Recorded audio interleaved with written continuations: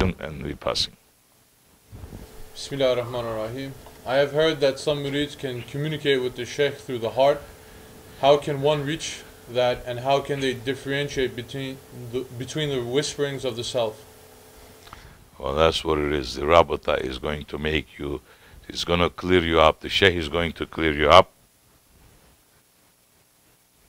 He's going to work on you.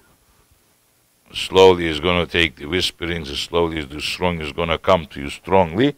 More strong Rabata you have with your Shaykh, that much he's going to make you through that way, that test, and slowly clearing you up. And one day he will give you that phone in your hand to communicate. You don't give the phone to the hand of little kid to communicate, to use the buttons, because he's going to dial so many wrong numbers that he shouldn't be reached, or he's going to not know how to answer. So we are just like less than the children in that world, in that spiritual world. The Shaykh has to clear you up, has to put you through the test. You have to know how to use it, how to receive it. Then, that time, you will be making that communication. It happens. It will happen. Not only through ears, it may happen physically, appearances too, but that is very high stations.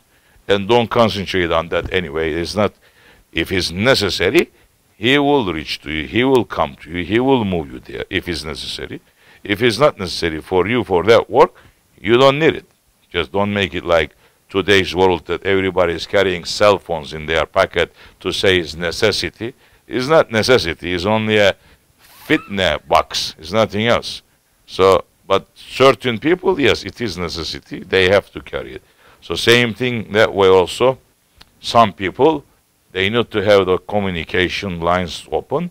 Some is not needed. They have to have other communication centers for that line. So, yes. Assalamu alaikum rahmatullah wa barakatuh. This much is enough for everyone, for you, for me, for everyone, inshallah, for tonight. Inshallah, we'll see you again whenever Allah subhanahu wa ta'ala is opening door to us to be in this sohbet again. Assalamu alaikum rahmatullah wa barakatuh. Good day. Good night.